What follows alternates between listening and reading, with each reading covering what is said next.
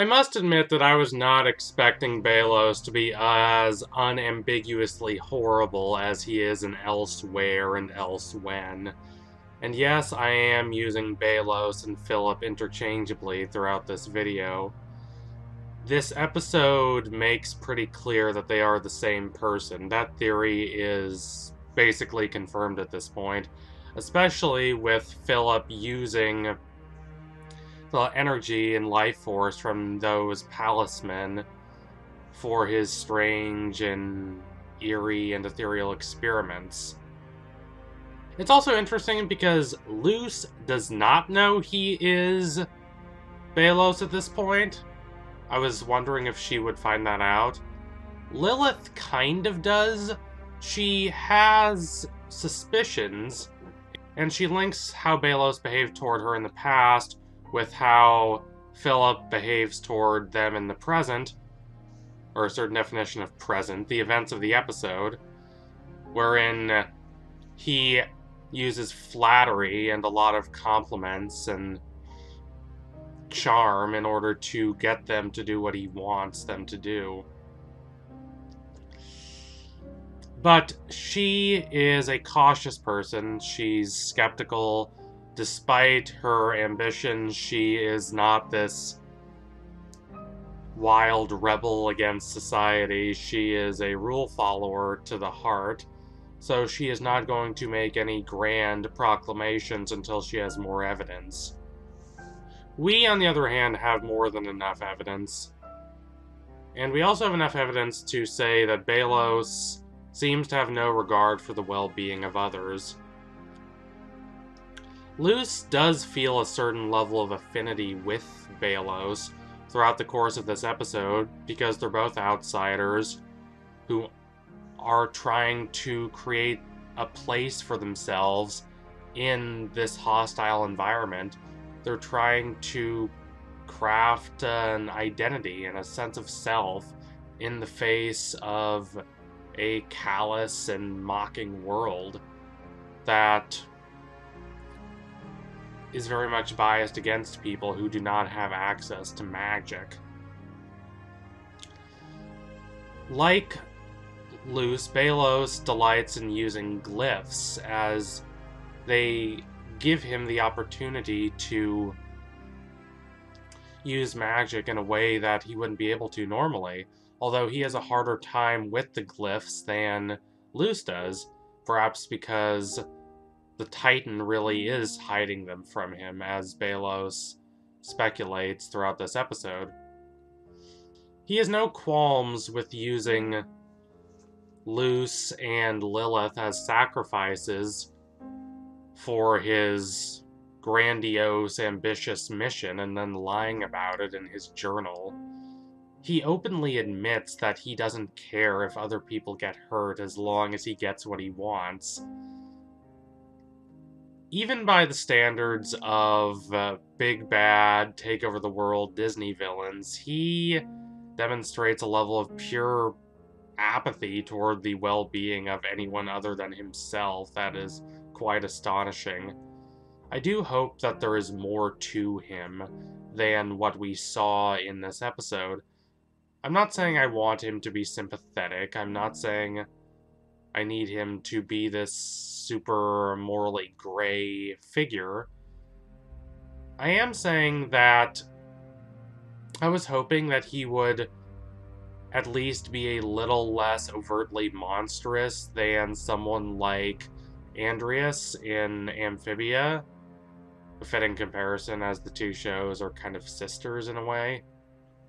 With Andreas, he is a cackling menace, but we do get the sense that he has been betrayed by his friends, that he's lost bonds of friendship that he very much enjoyed.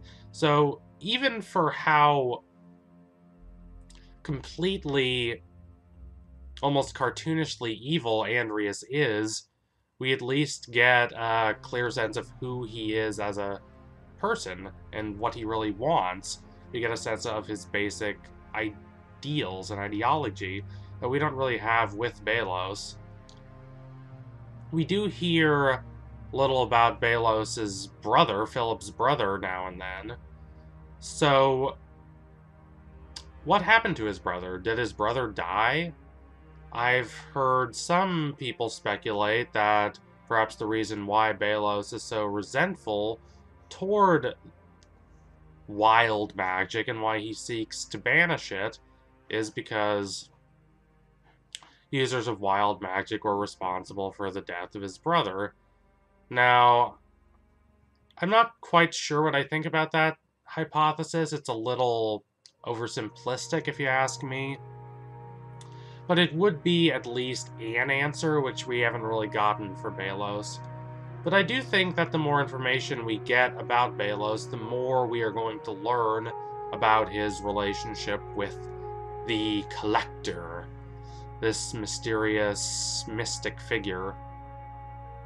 We saw the Collector briefly in Knock Knock Knockin' on Hootie's Door, episode 208. But I was not really sure how literally I was supposed to take any of these sequences I saw in Ida's part of that episode.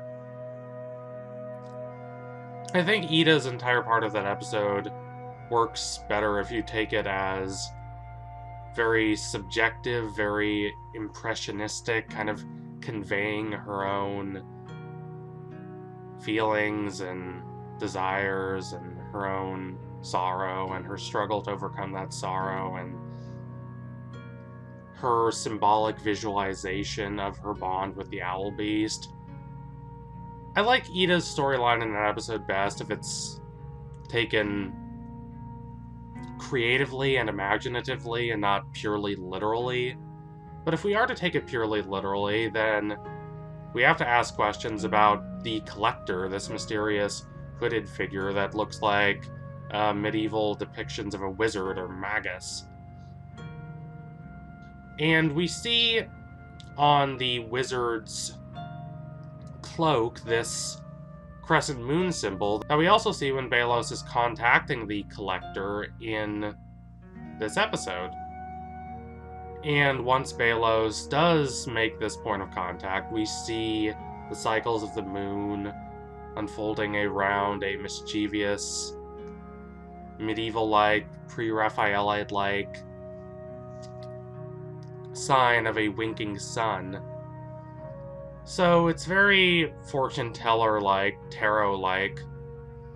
There's something a bit surreal and strange and eerie about the world surrounding the Collector.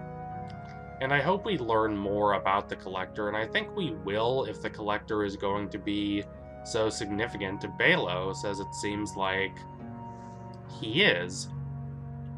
And so we have to wonder about the relevance of the Collector's presence to Belos' grandiose schemes. What is Belos planning?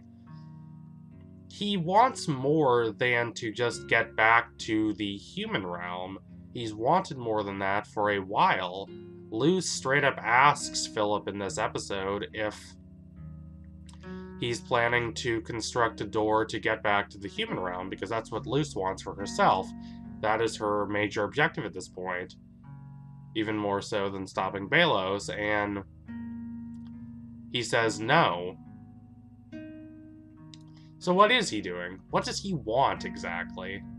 Conquest? World domination? The entire world to worship him as a god?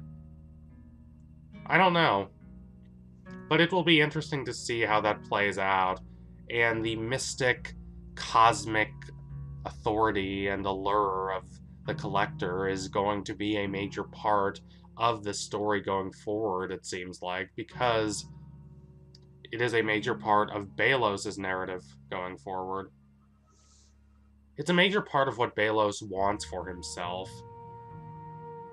The secrets we learn about Belos are going to take us further in to the mystery of the Collector, what happened to him, and why Belos valorizes him and idolizes him like he does.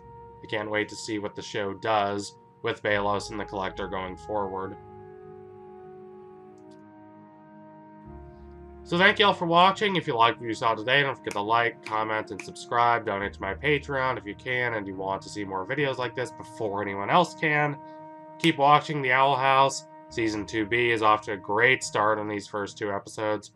What do y'all think Belos wants from the Collector? Sound off in the comments below. Anyway, tune in soon for my next analysis. It will be coming soon. That I promise you. Thank you all again. Adios, comrades.